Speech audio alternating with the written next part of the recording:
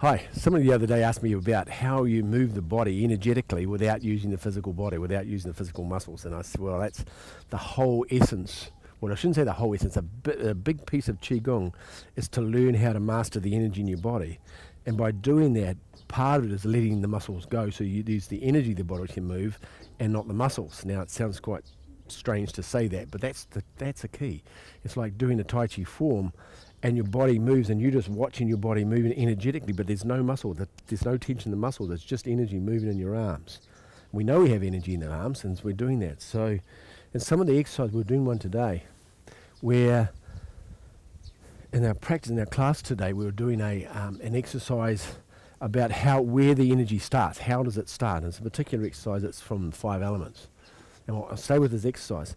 And so the hand starts there, and it goes across, and the foot turns, and the hand comes up, and you turn it around, and palm faces the back, and you're looking at under the arm, and then you turn the foot back around, and you keep bringing the arm across and goes down. Now the heel comes off the ground of that foot as it goes around. The heel comes down, but you stay sliding. But now you don't change weight. You double weighted on both feet, and then turned back. Now, if you look at this, most people, if you do this exercise, you'll do this muscular-wise. You do muscles in your hips, muscles in your arms, muscles to get the body to move. But in Qigong, we're trying to do this without using any muscles. We're just going to get the energy to do it. And we're going to incorporate 2 things. We're going to incorporate gravity itself, because gravity is trying to pull my arm down at the moment. If I let the arm go, it's just going to do that. Yeah, so gravity will do that by itself. I don't have to do anything. Gravity pulls it down by itself. So we're going to use that field, that energetic field, to move the arm. So as I stand, if I let the gravity and I just ride the gravity down, I'm going to use the gravitational energy. I'm going to use the energy as the hand, and I'm going to use it to turn my hips as well. So as it comes down, I'm going to turn my hip, and the hand's going to come up by itself. And from here, I'm going to relax and come back to the front, and it's going to go out to the side. Then gravity will pick it up again, and I'll swing it. Now, if I go slow, the Tai Chi exercise looks like, well, the Qigong exercise looks like this. This is the water element exercise in 5 element Qigong. It looks like this is if I go slow. Now all I'm doing is riding an energy wave that I'm not even creating. I'm using an energy wave that's in my body that's not even mine. I'm just using it. But if I go fast, so I can show you what happens, I let the arm go, and it does this. And then I turn back to the front. Let the arm go, and it swings up, and that swing turns the body and comes up by itself. I don't have to do any of that. All I could do is let the arm go, and I just follow the energy of that, and turns me round. Yeah? Just turn it. So there's the pathway. How I turn it back is that the body's, by turning the body around, all the ligaments and tendons in your body, and they're all twisted, and they will have elasticity, so that they're twisting like rubber bands. So if I turn them all around to the side there, because of this movement has allowed me to spiral them up. If I twist them and go up, they're all twisting, and all I have to do is let them go, and they want to come back to the front again by themselves. Yeah. So say that again. I come to here, let them go, and they want to come back by themselves. So the second part of the exercise, I don't do the second pace either. I use the gravity to get it up.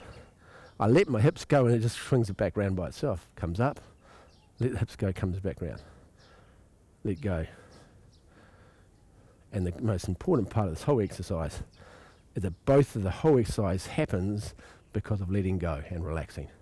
If I relax the hand, pick up the energy of the gravity, relax the hand, come to there, relax the hips, and it comes back.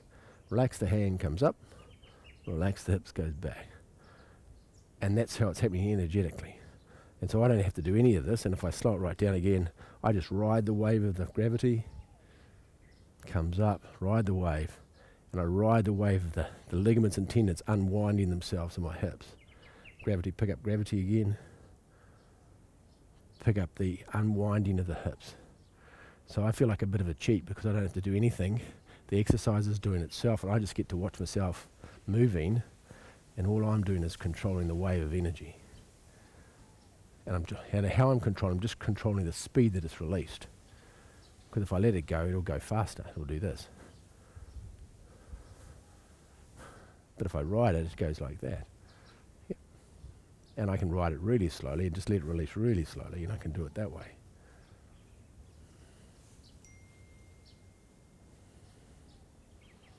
All depends on how much energy I release at a time. There you go.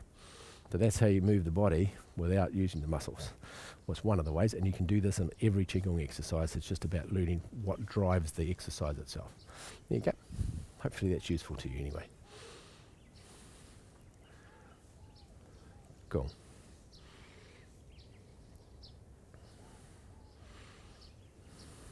Cheers. Have a beautiful day, everybody. See you later. Bye-bye.